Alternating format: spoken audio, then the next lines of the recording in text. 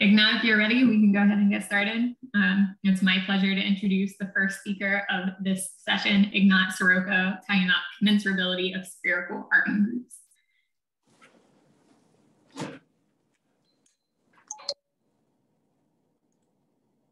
Thank you, Rachel and organizers, for letting me speak. And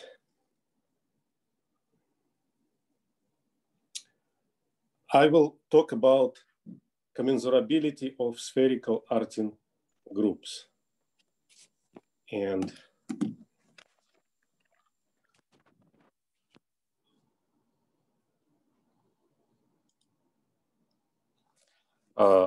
my first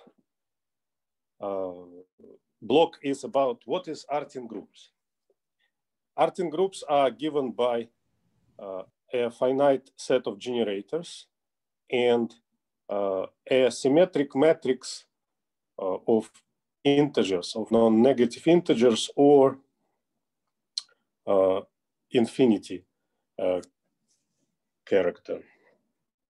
So Artin group corresponding to this data is given by the following presentation. It has a set of generators S, and for each pair of generators, there is a Artin relator of this form. So we have ST, ST, ST that many times, which is the number in the matrix. So if MST is 2, that's just the usual commutativity relation. If MST is 3, we have a classical braid relation. But for bigger ST, we have something longer, and these are relations of Artin groups. If S and T are, if MST is infinite, we don't consider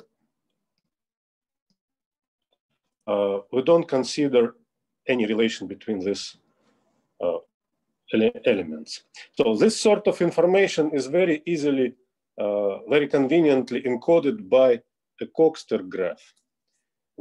That's a graph whose vertices are in correspondence with S and edges labeled by this MST numbers with the convention that if MST is 2, we don't have any edge. And if MST is 3, we omit label. For example, this specific thing is just our usual braid group. The neighboring generators are braided in the sense that ABA equals BAB. And if they are not neighboring, they commute. So there is no edge between them. And triangle with infinite labels encodes the free group of rank 3. So that's the definition of Artin groups. I'm sure many people saw them before. Now, we can ask some natural questions about these Artin groups. For example, if word problem solvable? Is conjugacy problem solvable? Are they torsion free? Is center trivial or cyclic?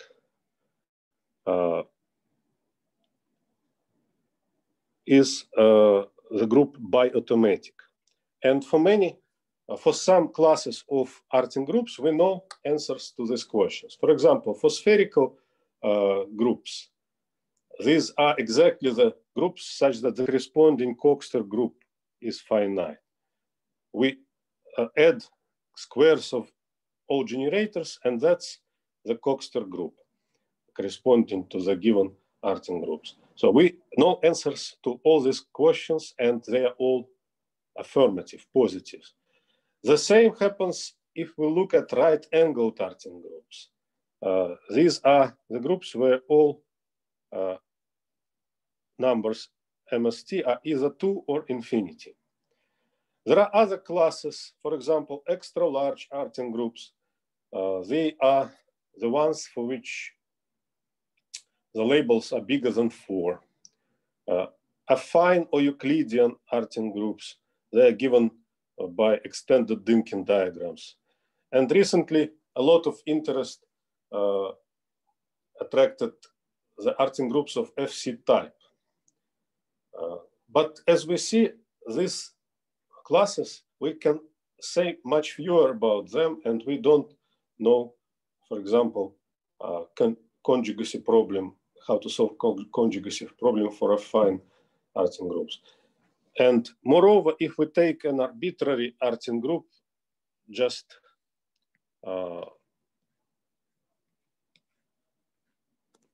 as easy as that, all edge labels are 3. We don't know how to solve word problem.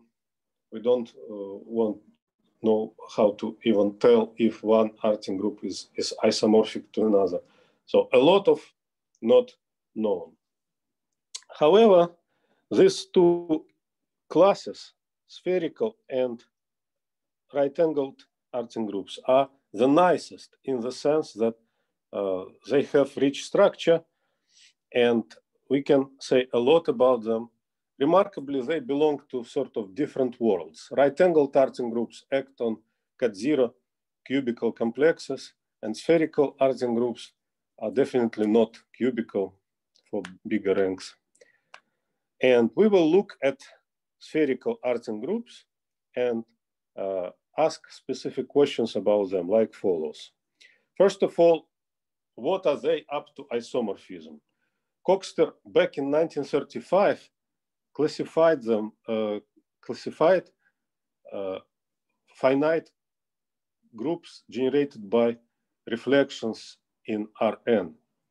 And his list is encoded by the set of graphs that we all know. There are 3 infinite series, A, B, and D, and several sporadic groups or exceptional. And there is another series in rank 2, I to M.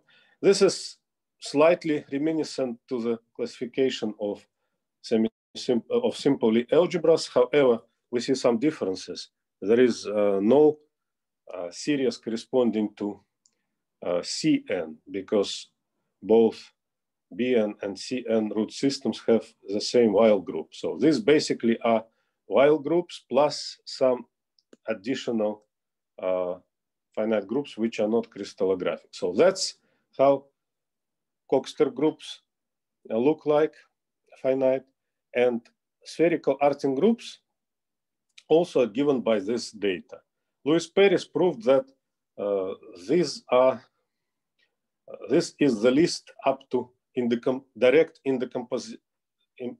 directly in the composable list. So neither of them decomposes into smaller groups as direct product, which is not true for Coxter groups, but for Artin groups, it is like that. So this is a classification up to isomorphism. We can ask questions, what are their classification up to quasi-isometry? That's a very popular equivalence relation which geometric group theorists care about. And this is mostly an open question. Somewhere in between isomorphism and quasi-isometry lies commensurability. And partial results were obtained in this direction, which spherical Artin groups are commensurable to each other. Maria Cumplido and Louis Paris started this question, and I also contributed to this topic. So recall that 2 groups are commensurable if they have subgroups of finite index which are abstractly isomorphic. They not necessarily the same index, can be index M, index N in another group, but they are isomorphic taken separately. Obviously, if groups are commensurable, then they are quasi-isometric. But there are examples of quasi-isometric groups which are not commensurable. So the result of Cumplido and Paris consists of two parts. First, they are reducing it to irreducible case of connected coarser diagram. So if two spherical Artin groups are commensurable, then their ranks are equal, that is number of vertices, standard generators, and corresponding components are commensurable with each other. And then they describe all the commensurability class of groups of type AN. And it turns out that it is only BN and I2. BN and I2. And that's all that is there for commensurability class with braid groups. So if we look at this picture, we can form it like that. So AN and BN are in one class. And then if I draw A2 here, A2 and I2 are in one class. That is their result. What does it mean? In particular, it tells us that DN is not commensurable with neither IN or BN. And it is therefore their classification, their answer, their result takes care of infinite families. But we have several exceptional groups which we don't know the answer about. For example,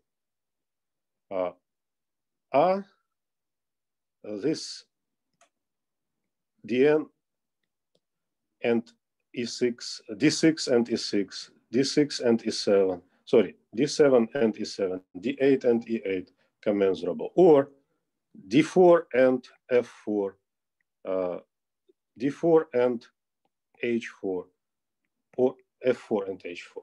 So these are the cases which are left unresolved by their result. H3 is its own commensurability class because it cannot be compared with anything else except AN and BN, and they are not.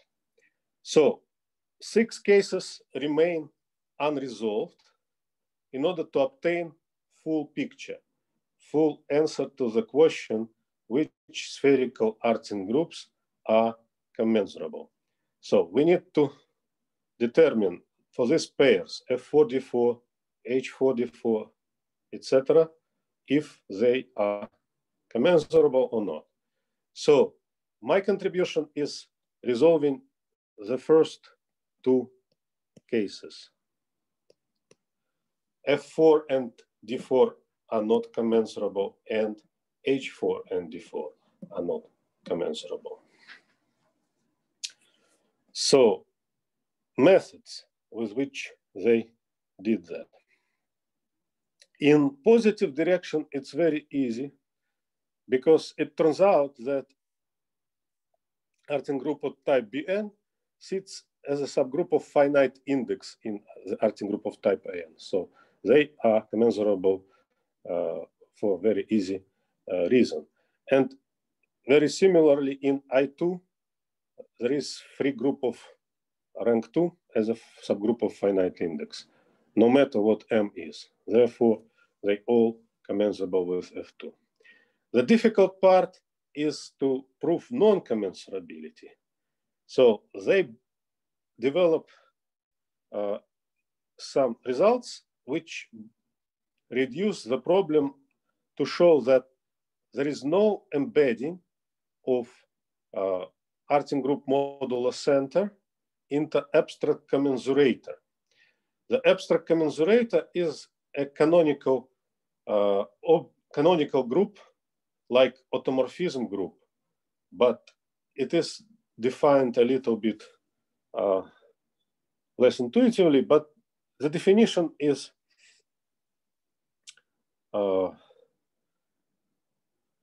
is there. Maybe I'll tell you later, but enough to say that this is a canonical object associated with the Artin group, or with any group for that reason. So there is a fact, actually follows from theorem of Ivanov, that abstract commensurator of this Artin group of type A and modular center is isomorphic to the extended mapping class group of sphere with n+2 punctures. And as such, is isomorphic to the group itself, semi-direct product with Z2. So what Maria Cumplido and Paris do, they classify all homomorphisms onto some quotient by pure braids. This is a finite group. So they use computer algebra system gap to do that. And they're able to produce generalized torsion in the pure braid group, which leads to a contradiction. So essentially, this is how they show that groups are not commensurable with AN. Now, what is my approach? I follow their scheme more or less, but the key ingredient is to show that for Artin group of type D4, its abstract commensurator is isomorphic to the extended mapping class group of torus with three punctures, which I depicted here. And in itself, it's isomorphic to Artin group modular center, semi-direct the symmetries of graph and orientation reversing reflection.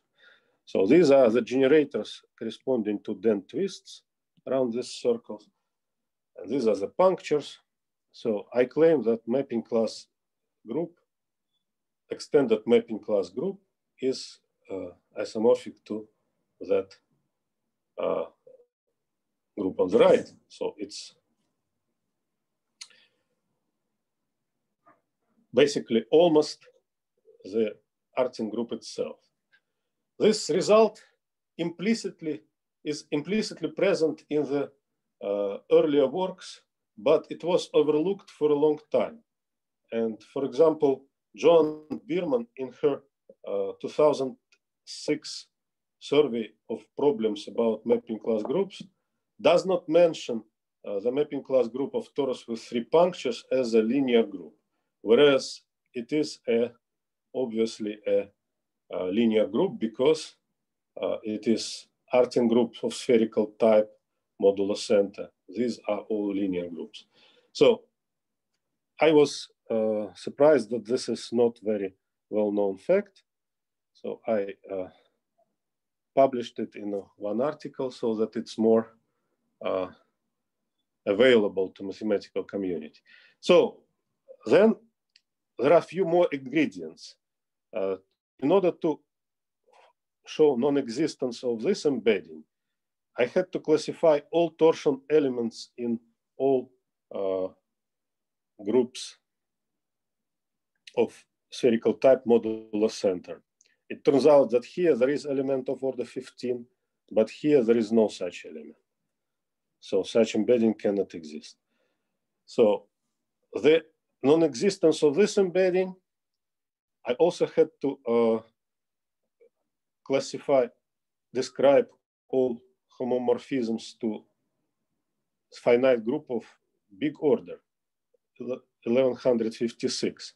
So I used computer algebra system Magma. GAP was not enough. GAP doesn't have such opportunity to classify all homomorphism, including non-surjective ones, but Magma has it. So as a result, that's the two cases which are now resolved. Well, there are three more cases remaining. D6, D7, D8. I have few ideas how to do them. That's my work in progress. They also, the approach utilizes mapping class groups, in particular Perron-Vanier embedding of Artin groups of type Dn into mapping class groups. But I don't know at all what to do with the case of F4 and H4. No idea. And the problem of quasi-isometric classification of spherical Artin groups is completely open. Modulo those few cases when we establish commensurability, then it applies quasi-isometric equivalence, but not the other way around. And quite recently, this article of mine was published just last month, and that's the article, the journal, Topology and Applications. And I think I stop here. Thank you. Thanks, Ignat. Are there questions to the speaker? I have a question. Do you have conjectures about the remaining cases? Do you think they should be commensurable or not commensurable? Can you repeat it? Yeah. Do you have a conjecture about the remaining cases? Do you think they should be commensurable? I believe they are not. Nothing of them are commensurable, because otherwise we would have already a good candidate how they in each other. Do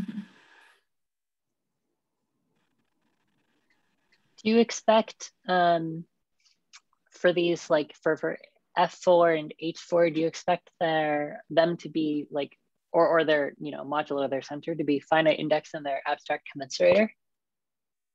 Or is that known?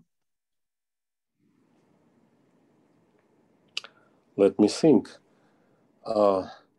We know that only for groups related to mapping class groups, because basically of this theorem of Ivanov.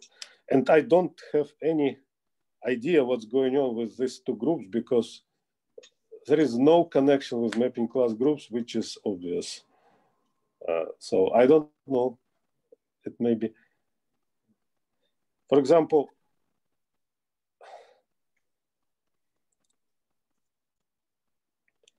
if we don't look at groups modulo center, but take Artin groups themselves,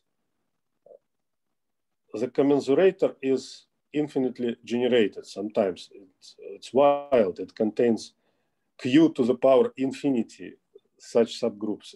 It's very wild. Wow. Yeah, but if we take modulo out the center, it becomes more feasible. But I don't know how it will look, or how we can construct commensurator. That's a difficult case.